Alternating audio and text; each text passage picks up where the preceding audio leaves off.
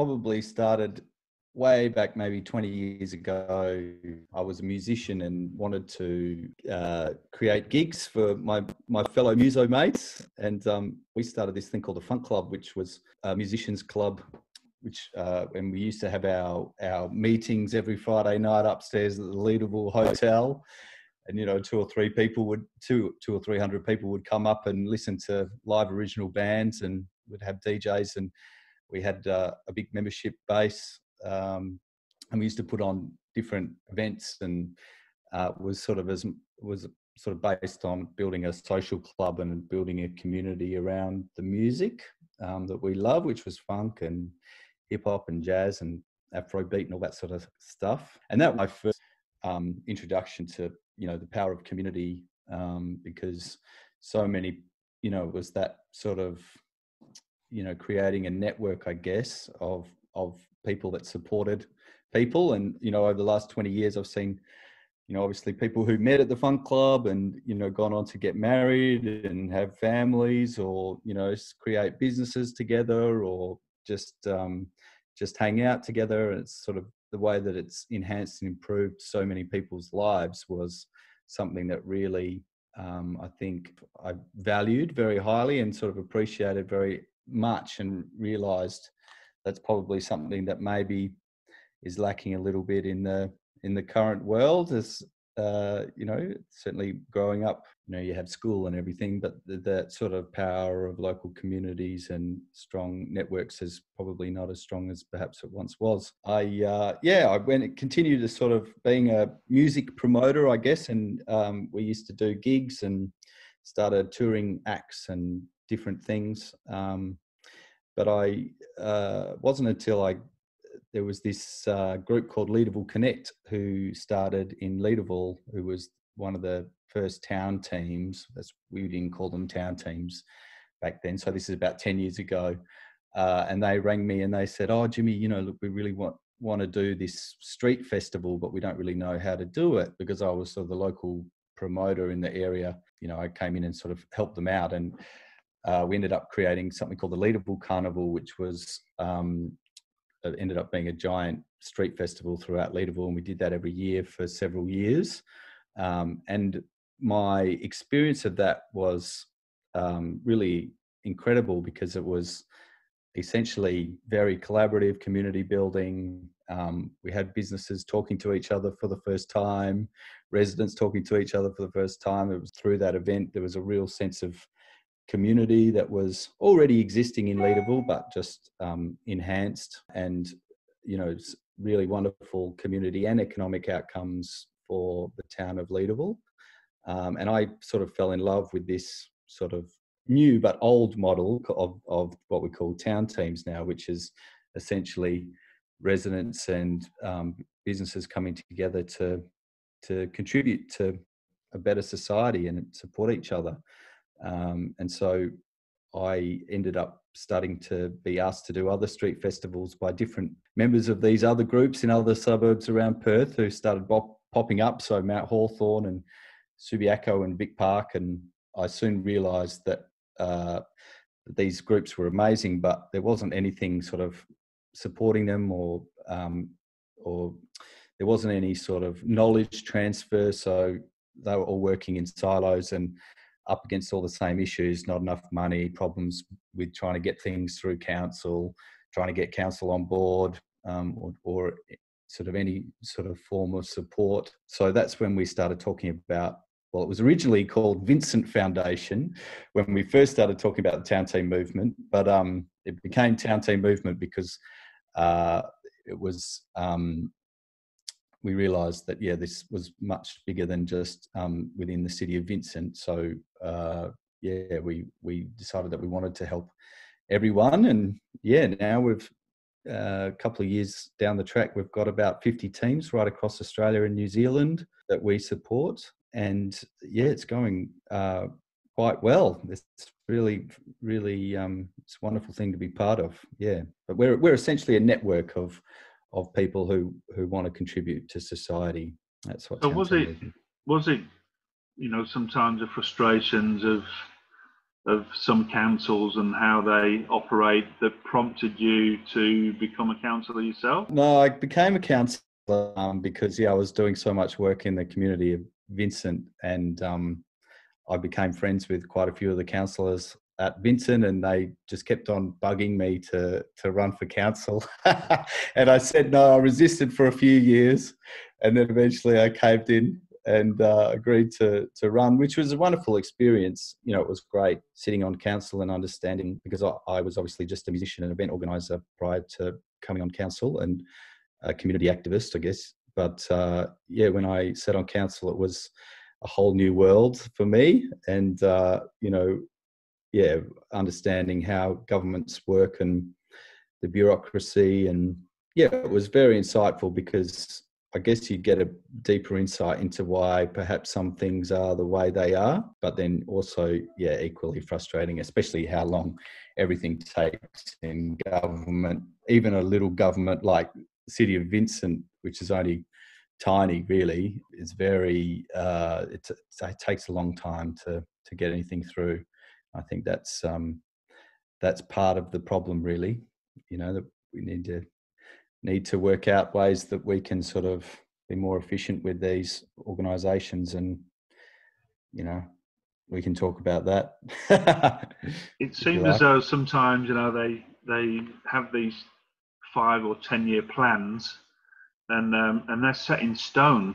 They're not dynamic enough to necessarily roll with things if something happens, like COVID, for example. So I've been doing a lot of work in the community sector space, who again have those set in stone strategies and plans, and it can be frustrating. So I've seen the other side as well. As an entrepreneur, you're trying to be nimble. How many times have you had to dance on your toes, Jeremy? Adam, you have to be agile, nimble, and be able to pivot. And I don't know if that's a language that's in those kind of organisations. So doing the work that you do with Town Team now, obviously, hopefully the council are seeing the other side of things as well, and that's where the benefit for all parties will come from. So. And most of us here now could say that we've been to probably one of those festivals at some stage that you started all those years ago. I've certainly been to Leaderville and Subiaco on numerous occasions when the festivals are on now. So you and I have been talking with City of Joondalup. Hopefully we'll get a Town Team movement happening up in my neck of the woods. I'll become a lot more active then. And I think the timing is just right. Yeah, I mean, with the local government,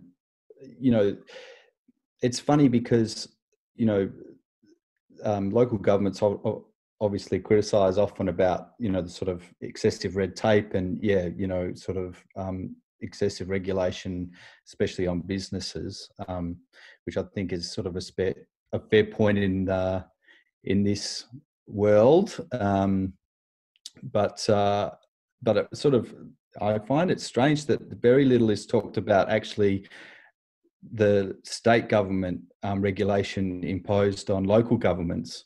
So it's sort of like, big fish imposing on little fish, and then the bigger fish, imposing on the bigger fish, if you know what I mean. So there's this sort of, the idea that, state government regulates local government, so they insist on, the local governments need a whole planning framework, and part of that is the 10-year strategic plan, which is I guess is an effort by state government to try and ensure that local governments are listening to their community, and incorporating their community into their long-term aspirations and vision. And it's certainly, the intent is very positive, well-meaning, but I think you're right that then having that strategic plan that then forms their corporate business plan, which works in 4-year cycles, and then out of and then feeds into an annual budget, it does become quite unwieldy. And in a world, and historically that probably would have been fine, but when you've got a world of crisis and constant change, huge amounts of change with online innovations and business innovations and all sorts of things, it becomes very, very unwieldy. And so something that is imposed by the state government to try and I guess ensure that local governments are listening and incorporating ideas of the community is actually slows things up because it becomes very bureaucratic. So I think that there needs to be some state government reform in the local government sector, and they have been talking about that with this new government. So I'll be interested to see what they come up with. Yes, all sorts of issues with local governments. The other one that particular bugbear of mine is that sort of trying to treat local governments almost as corporate structures. So, council being the city board and then employing the CEO to run the city on its behalf. There's a lot of issues there because community expectations are that councils run the show, but in actual fact, really the CEO runs the show and councils just get to employ the CEO and then approve budgets or not, and then write bits of policy as to when the CEO gets around to getting to it or not. So there's, and so then if anything bad happens or, the community's, oh, you asshole, you evil council. And it's kind of like, oh, we wanted to not do that. But, we were lucky in our City of Instant as we've always had collegiate relationships with our CEOs. But I know there's many councils who have fractured relationships within their council and within their CEO, and then that becomes very, very difficult to get anything done. So there's a few structural issues there that I think need to be addressed. But it doesn't stop us continuing to do what we do. So That's good. Right. Yeah. So Adam, you were going to say something? Jim, you just said that you help many towns all over Australia with these things. What are some examples of things that people ask for help? Yeah, so most of the town team's activities is around about supporting local businesses and bringing communities together around town centres or main streets. So the main other areas that we operate in outside of Western Australia is Canberra, Sydney and New Zealand, and Tasmania as well now. Canberra, I guess, is the most interesting for me because I guess it's the most different in terms of the way that Canberra is organised. So they're mostly run by their state government, and then their councils are more sort of almost advisory groups. So they don't really have very big teeth. And so pretty much the state's run by the state government. And so actually our town team model seems to make a lot of sense there because you're able to get sort of the finer grain engagement with town teams who are able to get stuff done. So I guess the thing holding back, the problem with the ACT is that when it's this sort of big bureaucratic state government structure, trying to do things like, placemaking or events or activities and anything with high risk, that it just gets completely bogged down in the bureaucracy.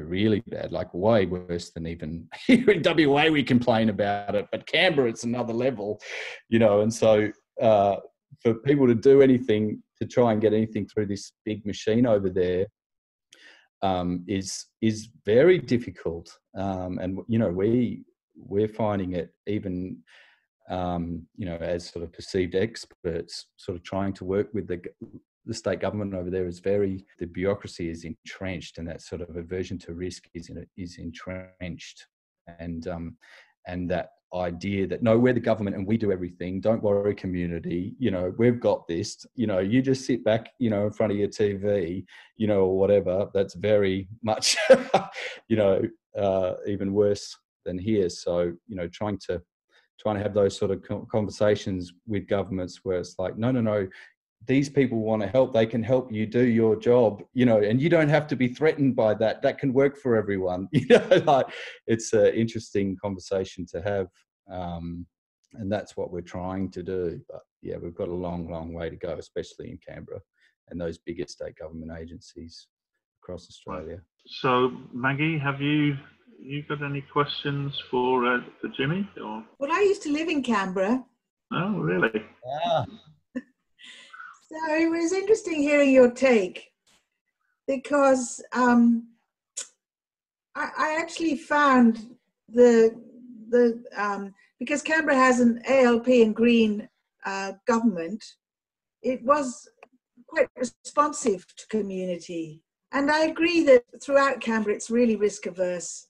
And I agree with that. It's really the federal public service that set that tone. But I also found all sorts of community initiatives in Canberra, and a real ease of accessing politicians and key leaders and networking around the place. So I'm not sure that you're entirely fair to Canberra. Probably not. I guess for us, because a lot of our work is directly through some of the state agencies that we sort of see it on the inside, see the sort of inside out. Whereas, if you have, obviously, if you've got that top down and you've got politicians on board for any activities, then things tend to happen. But they were really responsive, and there are all sorts of interesting initiatives in Canberra around participatory democracy is one that's quite strong. Different models to get social housing happening is another. I don't know what's happened under COVID because I haven't been there, but I was always really, really impressed with Canberra. And it was weird. There's a completely different culture to WA. I remember turning up to all sorts of events similar to the events I came to in Perth. Like, I used to go to a lot of stuff at Space Cubed. And when I went to the equivalent stuff in Canberra, I noticed that the dress code was completely different, which might seem superficial, but it's highly revealing. And all sorts of quite prominent people looked like aging hippies. And I thought, wow, there's a very strong left of centre culture in Canberra, stronger than in Perth. Yeah, I'd agree with that. And yes, I certainly wasn't bashing Canberra bashing or criticising the people of Canberra at all. In fact, some of our town teams, a couple of town teams in Canberra, I would say in some ways even way further ahead than our town teams in Perth. I was more making a comment on the bureaucracy, parts of the bureaucracy. But yeah, I agree, absolutely. But it's more accessible than in WA, I think, in Canberra. You don't get your state minister, you don't get your senior state heads of department nearly as accessible in WA. And maybe that's where we're going wrong. We're not involving high enough levels of the political class over there. We're trying to go head to head with the bureaucracy. What about you, Jeremy? Have you had any dealings with Canberra? No, I was just listening to Maggie there and started to do some Googling on the structures over there. It's one state and territory we haven't really had a lot to do with, but that's possibly remiss of us to, hearing the conversation, potentially it might be a great to reach out. And I think the work we do aligns quite heavily with town teams.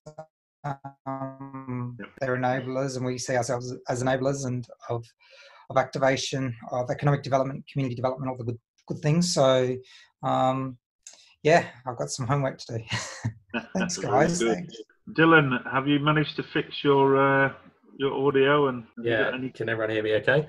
Yep, beautiful, mate. Yep. Yeah, no, sorry, I'm just sort of running about eating and preparing for another meeting at 1, so I just haven't had my video on. But thanks, Jimmy. It's I've really enjoyed, I guess, following the town team movement. I guess maybe one question and an interest given who's on the call, I know Jeremy Hurst and Space to Cove have built a really great digital platform that's, increasing the utilisation of space in communities. And I know in the past, Ankle, we had a really good event, I think last year, with Darren Sharp from Shareable on the whole sort of sharing cities movement. I guess, I've sort of haven't, I'm aware of like the local town team in my area in Applecross, Mount Pleasant. But I guess I'm really interested in terms of initiatives that town teams are starting. And is there a lot of our work is focused on, or my work and interest is focused around this transition towards circular economies. And I think something that town teams can enable is, these sort of sharing initiatives, like things like tool libraries, space sharing. I know on the last NENA call, we had the crew from Beehive, which is, just a really cool, like digital platform for Bendigo. Are you seeing, what are some of the more really sort of, are there many sort of sharing initiatives from town teams around like tool libraries or other things around that are really sort of real sort of disruptive innovations? Are you seeing that in town teams, or is it more focused around placemaking events, arts, those sorts of things?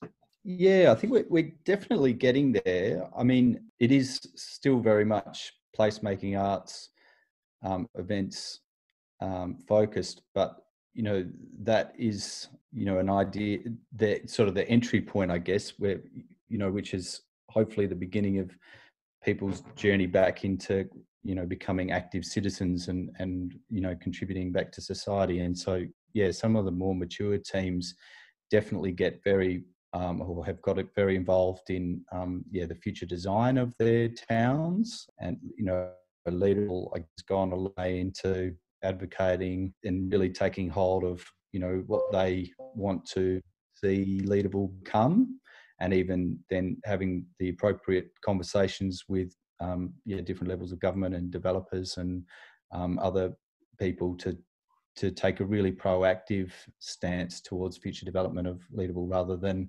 reactive in terms of see a development and pop up for consideration and try and oppose that. They're sort of trying to say, well, be on the front foot and say, well, this is what we want our town to look like, and can you help us bring that into fruition, which is pretty, I think, quite exciting, which creates a better environment for everyone in terms of the future planning of that. And other teams do other things, whatever they're interested in. So, the Vic Park team is very involved in the urban forest strategy for Vic Park and help bring that about. I guess beyond that sort of events, markets, festivals type stuff. In terms of town team movement, we're certainly trying to, I guess a big part of our role, other than sort of creating a network, is what we call play governance. It's trying to make it easier for these groups to be able to operate together. So we have a 3-page constitution that we make available in our resource hub. So we've got a resource hub of all different how-to guides and example constitutions and different things that can make it, that can enable them to work more efficiently together. There has been actually in a sort of post-COVID world a big push for the teams to actually go less bureaucratic, in the sense that even sort of a lot of the conversations are around, do we really need to have a chair? Do we need a secretary? Do we need a treasurer? Can we just be a bit more fluid in a working group? Do we need to have regular monthly meetings? Probably not. We just want to get on and do stuff, and sort of so working out the governance around that and how they can still operate as a legal, not for profit entity, but be able to do stuff more efficiently and really get to the core of what that team wants to achieve and why they want to achieve it. So that's a lot of the stuff that we're doing. And then we're working on ways that we can try and help assist local governments in terms of supporting town centres and supporting local businesses in town centres, because I guess local governments are very good at sort of regulating and planning, but there's not they're not perhaps so good at helping manage and curate and develop and promote town centres to support local businesses, and so that's sort of an area that we're trying to help support everyone in too. So which is, I think, in terms of an alignment of principles, I think it's definitely in line with what you guys are about. In terms of being considered, focus on social justice, or trying to make it fairer and supporting everyone. There's a lot of different sustainability foundations. When you talk about circular economy and stuff, how do we bring sort of arts and creativity and other elements into localism, local cultural life, and supporting each other through other ways of economic means. Hope that sort of answers your question. Yeah, no, it does. Thanks for that. It's all really good stuff. So I saw a very wonderful webinar that you were on just a couple of days ago with Emma and Kirsty. What's her name? Is it Kirsty? Oh, Claire? Is that Claire? Yeah. She's amazing. No, I saw that one as well. But when you were talking about shift, so. Oh, yeah.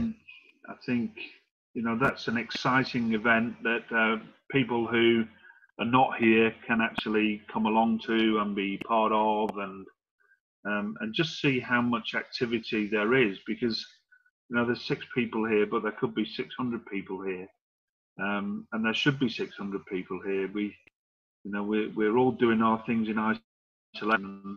I think just connecting every now and again just reinforces that what you're doing is really critical to creating the future that we perceive that we want. So I'm hoping your shift conference is going to be fun and funky, and so if you can tell us a little bit about that, would be great. Yeah, so that's it's actually kind of interesting, because we were working on shift before COVID, and we wanted to have a series of breakfast talks and talking about essentially ways that we can work better as groups. And then COVID hit, and then we were like, oh, well, that's not happening, and threw it in the rubbish bin, that concept. But then, it was interesting seeing during COVID how there was, more and more examples of community kind of stepping up to support itself. And I'm sure you guys would have all seen, the teddy bears on the fences, and the, maybe the driveway dinners, and communities mobilising to, send out lists of local businesses who are doing takeaways, and, wonderful community initiatives and examples of community supporting community, either to help them feel more connected and safe, or supporting local businesses or whatever. And that was, I guess, what we're wanting to talk about, which is, this sort of idea of how do we cooperate better, and how do we give community a bigger role in society, rather than just being government or business who are sort of taking care of things. And so we got shift back out and dusted it off, because as a concept we were like, oh wow, this is actually perfect, this is what we want to be talking about. And so we've ended up, it's going to be a digital conferences on the 31st of July. We've got a whole range of speakers from around Australia and New Zealand, talking about all things to do with how do we work together, how do we have community, or what are some of the things that we learned from COVID, and how do we keep that going into this sort of new normal. What is this new normal look like? How can it be? How can we do things, well, as we're returning back to normal, how do we do things better than perhaps we did before, using some of the learnings of COVID. So that's going to be a really interesting conversation. We're sort of doing a whole bunch of different things. We're using a combination of this platform, Zoom, but we're also integrating Mighty Networks, which is another great platform. So there'll be opportunities for chat rooms, asking questions, working on documents. So we want to sort of try and, through the participants, to come out with a bit of a collaborative vision for what the new normal might be and what it could be. So there'll be a little bit of work to do during the conference, but nothing too heavy. Yeah, so we're really excited. It's going to be great. So definitely come along to that. I'm sure for New Economy Network members, you can register for free. So it's for free for all town team members, and I'm sure we can extend that to NENA members. So definitely to come along. I can post a link in the chat session if you like to register. Adam's just posted it up for you, Jimmy. That's good. Oh, amazing! Thank you. Thanks, Adam. Yeah, so come along, because I think it's an important conversation, and I guess you guys are probably just as frustrated as us in the sense that there's so much rhetoric around construction and renovation of homes and building new roads and railways and everything in order to help us into this recovery. But where's the social infrastructure? Where's the conversations around how do we actually build real businesses, or a real new economy beyond that sort of 19th century thinking? How do we actually help support networks and build new businesses that are going to be relevant in this new era? And that just seems to be very little of that sort of conversation. And so that's why we're one of the big things that we're trying to talk about and maybe produce some stuff. But it's pitched at local governments, lots of local governments there, and a chance to sort of have that conversation with people. Thank you.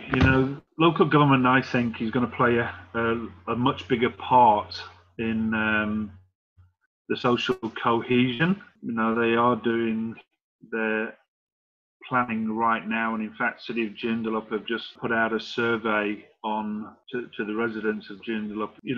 How do you identify the City of Joondalup? Like the City of Lights, or what is Joondalup's identity? So even the council doesn't know that at this moment in time. Things have changed so much. So they're asking for that feedback, and that's just one council. I should imagine there are others who, as part of good governance and the directions that they're being given, is to engage community more. So there's probably never been a better time than there is right now, and that, Jimmy. You're linking in with international organisations like Placemaking X, and Ethan has got a brilliant mind around space activation and the future, but we're all part of that if we choose to be. It can't be passive, it has to be active. I just wanted to, Jimmy, you just got me thinking around I guess this bureaucracy with what you were just saying, and how in the rush to kind of sugar hit the economy with some activity to get things moving again, that we don't build stuff we just don't want. And it made me think of a picture just flashed up in my mind, which I just shared with you all, which was just kind of this, this concrete wall that often is faced, a lot of people on the street level face, which is just this very inhuman building that doesn't really provide you any access to other people for serendipitous meetings or all the good stuff that you guys at Town Teams try to achieve. So, I thought that photo was a good summary of what we need to avoid. Yeah, that's great. you can't be too critical of them, I guess, because that's what they do, I guess, build infrastructure, and that's part of their remit. But there needs to be some way to support the there's no point having a big concrete wall or road that nobody uses, and so there needs to be that sort of activation or utilization of it. Often isn't a whole lot of thought of that around that, especially when it comes to any sort of community or economic development, I find anyway. Yeah, I've jumped on a few webinars recently with the Economic Development Australia people, and a lot of them are saying the right kind of things, just around making sure that streets aren't just all about cars, and that they put in place really good initiatives and measures to help promote humanity, really, at the end of the day. So the people in council that seem to want to do this kind of work, and every council is different. Some councils don't even have an economic development officer, but they're starting to realise you can't have an economically vibrant high street or hub if it's just a traffic centre, because that just kills the spirit of what that street is all about. And I think Leader was a really nice example where traffic is almost taken second place to people, and the results are really tangible, I think. So yeah, 100% agree with that. Yeah, because people don't feel very safe in a town centre when the cars are driving through at 50, 60, 70 kilometres an hour. Yeah, Leaderville's been really lucky because it's sort of because they chopped Oxford Street in half to put the freeway in. And so then that no longer became the main street. And so the main street is sort of Vincent Street. And so then that southern end of Oxford Street is sort of safe, this little sort of safe cul-de-sac almost, isn't it? So it's just more by accident than anything.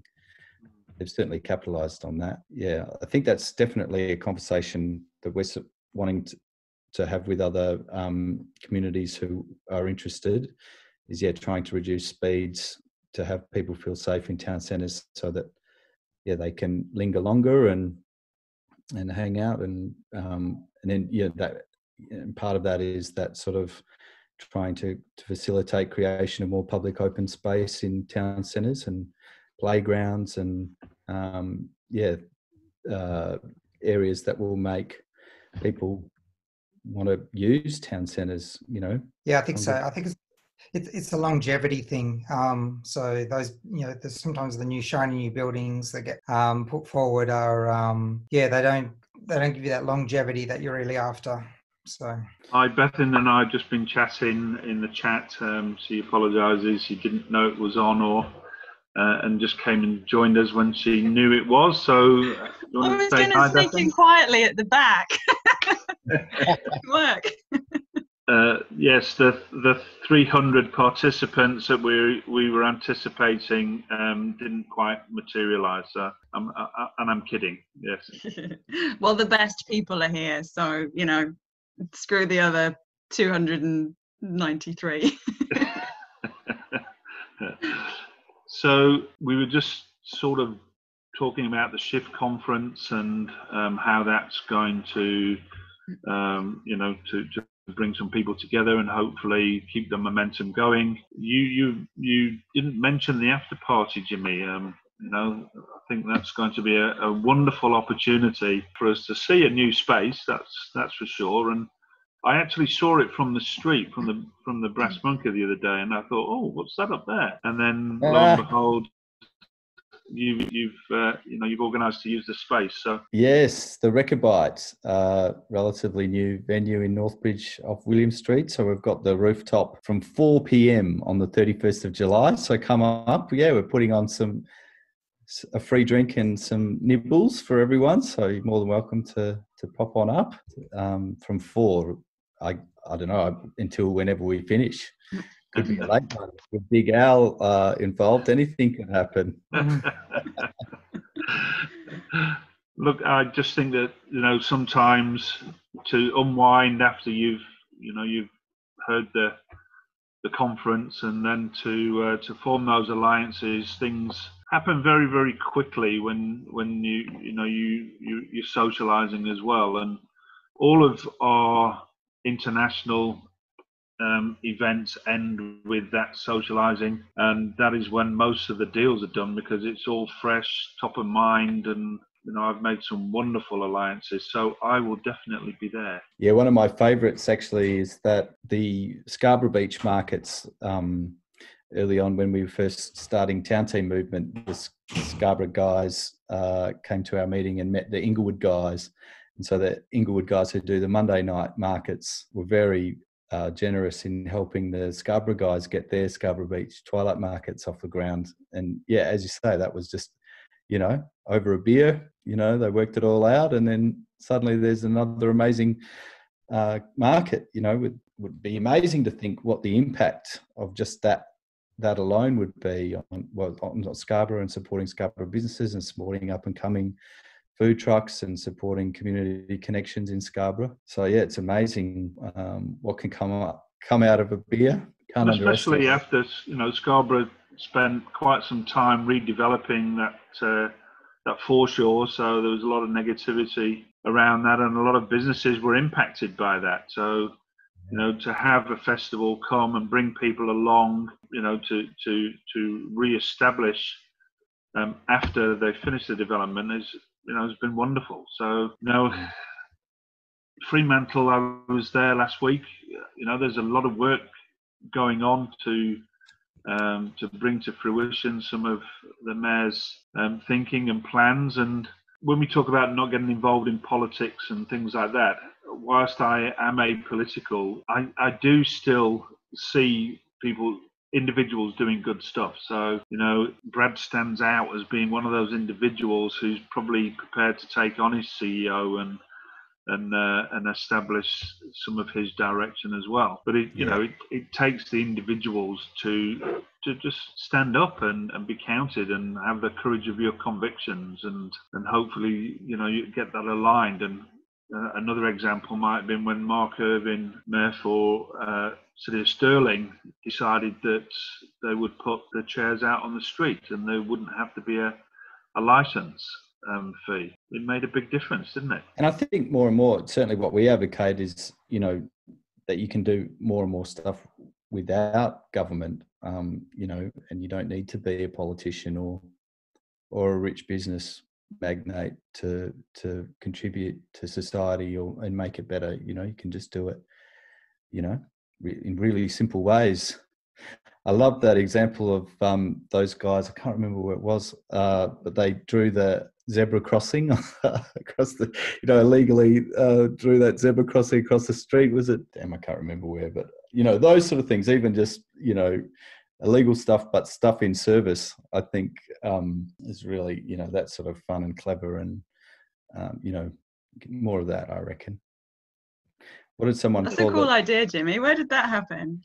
Oh, I'll find out. I'll let you know. Yeah. I thought it was Fremantle, Adam. Was it? No. No, I don't think so. I've heard about it. I don't think it was in this. I don't think it was in WA, was it?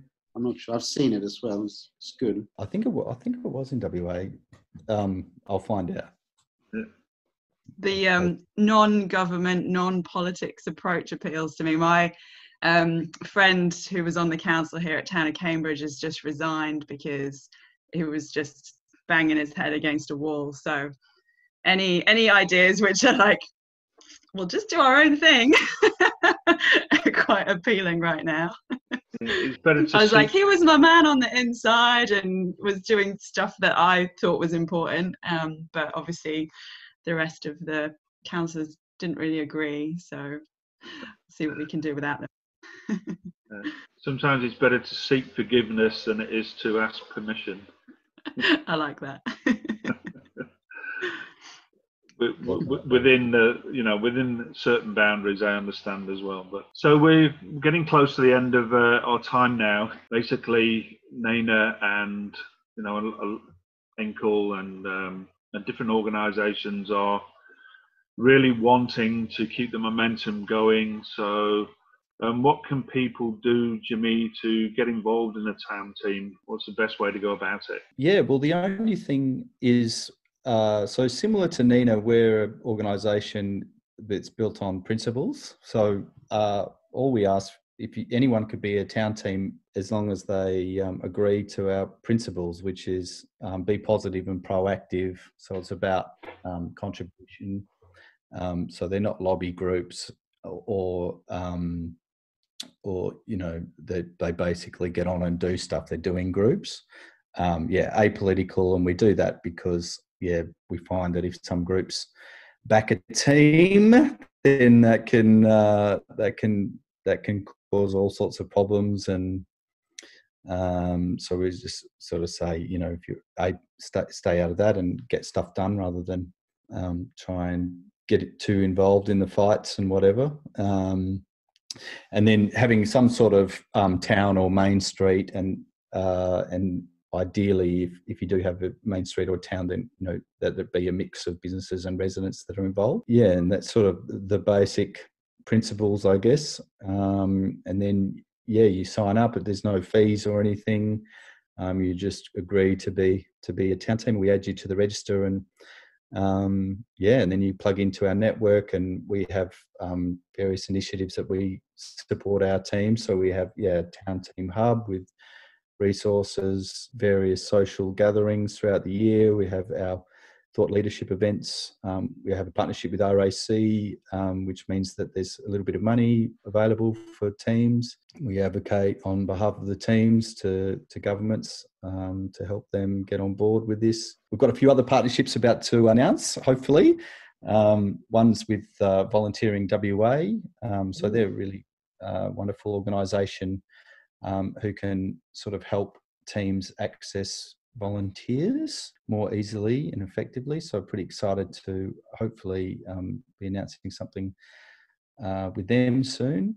So we just partner and try and enable action. That's what we're about. So anyone, if you wanted to start a team, Bethan started a team, Flower District. You could just basically hold a meeting and start talking. And then do Where something. are you based, Jeremy? Yeah, I'm up in the Perth Hills. That's where I'm based. I thought so, yeah. Yeah. So, have you got any ideas for activation up in the hills, or is it quiet, or? Oh, mate, so many. Yeah, there's. I've been involved in a group up here, which is kind of a little bit more, let's just say reactive and having to kind of fight. It's the Save Perth Hills group. But we're looking forward to shifting gears and being a bit more proactive. So, we're having a lot of wins at the minute, and we should be able to switch into proactive mode pretty soon. But up here, the case for a sustainable economic future around livable streets and taking advantage of the natural assets of the Perth Hills rather than just build. That's kind of the opportunity to be seized. Otherwise, the hills will very quickly turn into an extension of Perth's urban sprawl if we're not careful. So there's absolutely a need for that kind of work and advocacy up here. So we've been pretty successful, I think, to be the neck that turns the head and influence ideas on the council level. And council is almost unrecognisable to the council we had 18 months ago in many ways. They're definitely singing a very different tune now, so it's good. Well done. Sometimes it's just consistent pressure, not going away. They certainly do get, their fair share of groups and organisations asking for handouts, but when you actually take in the solution to them, they are receptive. It still takes time, but they are receptive. You take a problem to them, they'll shut down as much as anybody else will. But if you take a solution to them, you've got half a chance. Now, I saw you raise your hand there, Bethan. Do you want to quickly say something whilst we close? Yeah. No, it was a little. Maybe I pressed the wrong thing. It was a clap, because that's great to get a change in council and to get people who are willing to step up to do that as well. So just a little well done, Jeremy. Thank you. Yeah, it's been a journey. Yeah.